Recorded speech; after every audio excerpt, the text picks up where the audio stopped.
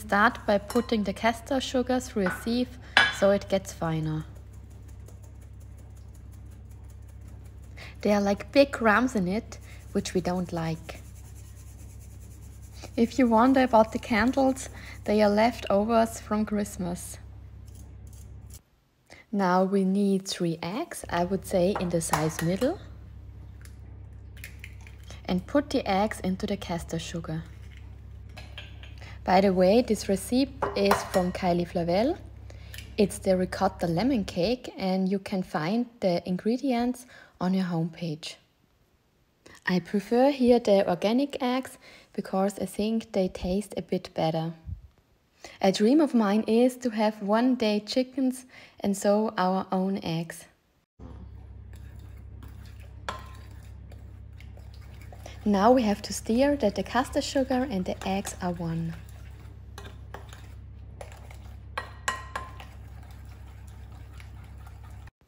Okay, now let's stir a bit faster. I took the whisk for help. I kind of enjoy this process.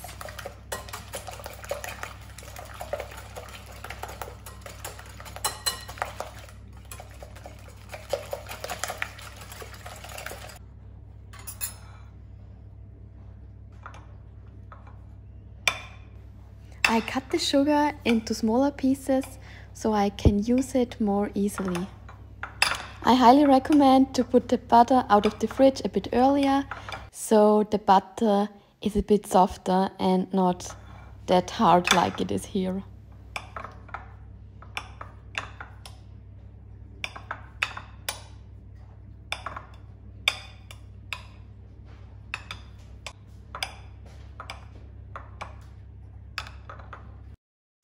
In this step, I put the butter into the mixture of caster sugar and eggs.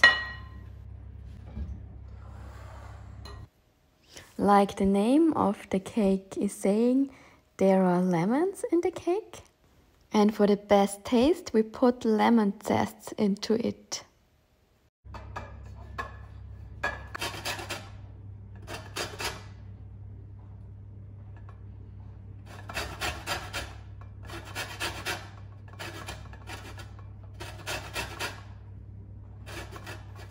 Already here it smells so wonderful.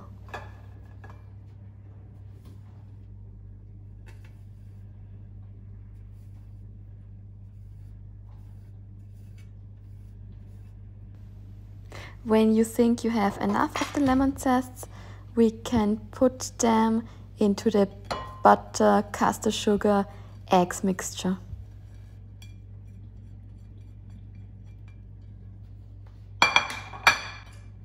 Now let's cut the 2 lemons into half and get some juice out of them.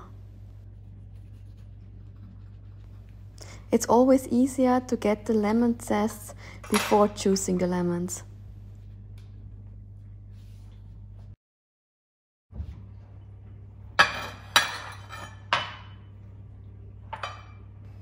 I put the lemon juice first in a cup to separate the lemon seeds later.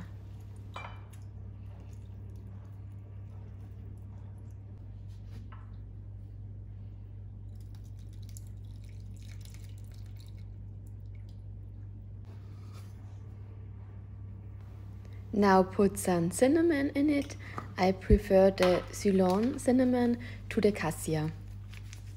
And for extra flavor, I add some vanilla.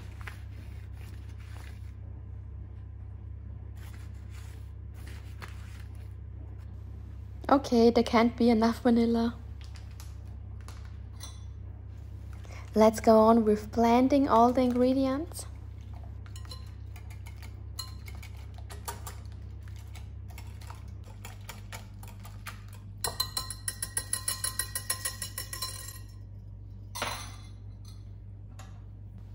Because I didn't have enough ricotta, I added some cream cheese and also the ricotta, so that in the end I had about 190 grams of ricotta and cream cheese together.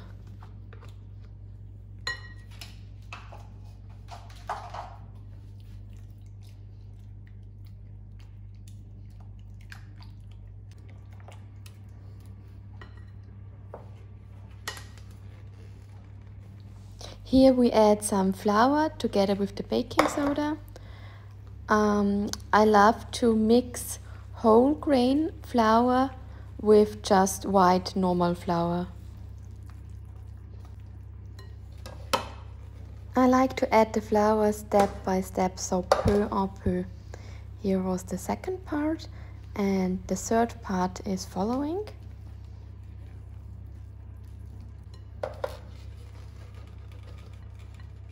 Now the final rest of the flour, and blend all the ingredients.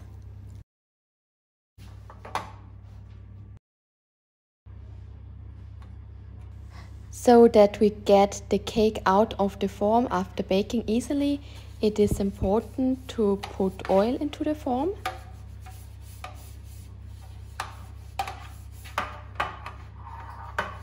In every corner I am here really carefully. And add breadcrumbs. Now shake it so that the breadcrumbs can go in every corner. It was important before that the oil is everywhere so that the breadcrumbs can stick on the oil. And later to get the cake out of the form easily. Here I added some more breadcrumbs. It was a bit too less before. This is such a nice and lovely cake recipe. I made the cake about 1 or 2 times before, and everybody, even my husband, liked it. When we coated the form with breadcrumbs, we can now start to fill the dough into the form. It's a lot of dough, so my form might be a little bit too small. Let's see. So as I said before, this recipe is from Kylie Flavell. If you didn't know her, check out her YouTube. She's really a great inspiration, and every week there are videos about her and her family and about the beautiful landscape of Tuscany. I have also a big love for Tuscany, and my big dream is to have one day my own little house there, like a second home from home. It is important that there is enough space left in the form, because the dough will rise, it will go up because of the baking soda in it. Okay, now we are finished and the cake can go into the oven. It took about 45 to 50 minutes till the cake was ready. And now I'm really excited to taste it.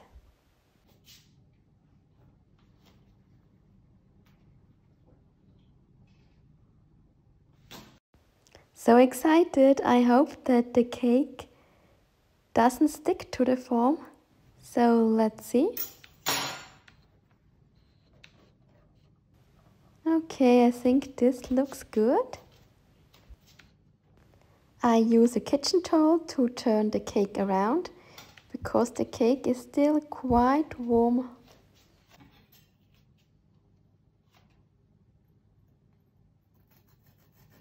There should be a nice crust on the outside and really soft on the inside.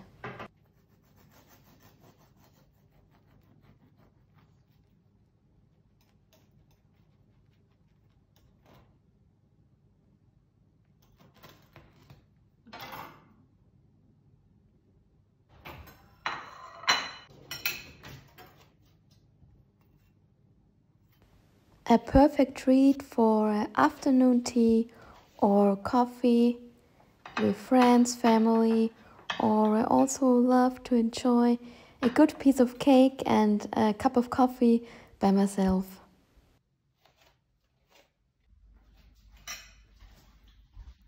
Here you can hear my husband. I think he liked it. Boah, das ist wirklich gut. He said, wow, that's really good.